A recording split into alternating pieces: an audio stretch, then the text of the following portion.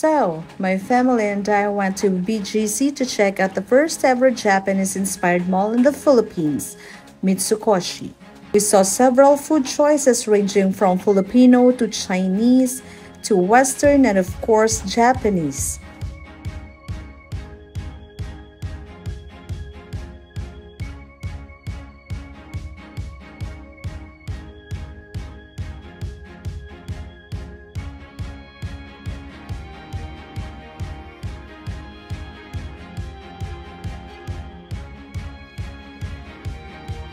But guess where we found ourselves? We have chosen the kitchen by the coffee bean and tea leaf. Sure, this coffee shop is all too familiar to us as we almost always go for its coffee, tea, and pastries. But this is the first time that we are trying out food from their open kitchen that combines favorite coffee and tea with gourmet entrees. As you can see, their menu boasts of breakfast, starters, and main entrees. They also have pizzas, pastas, and desserts. Well, of course, you would not miss the signature drinks. My older son ordered pizza margarita at 395 pesos and CBTL burger at 455 pesos, paired with a large double chocolate drink at 225 pesos.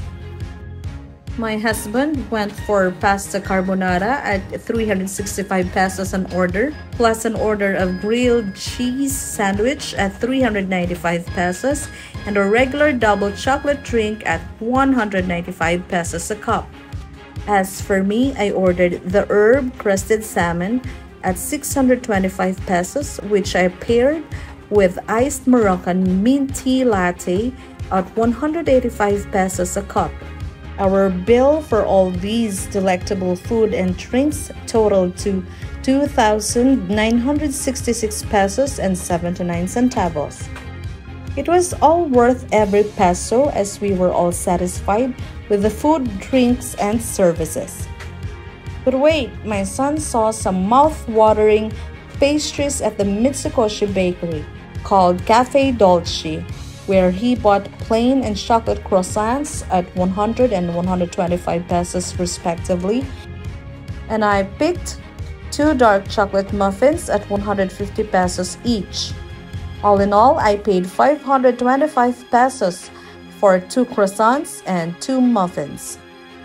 You can initially see that Mitsukoshi offers designer labels and global brands, but the ongoing construction of more stores and stalls proved to be bothersome to me with the smell of paint and sights and sounds of ongoing works. So I had to take my family to SM Aura for some grocery shopping. So that ends our Mitsukoshi visit, and see you on some other shopping and food adventures. Thank you all for watching!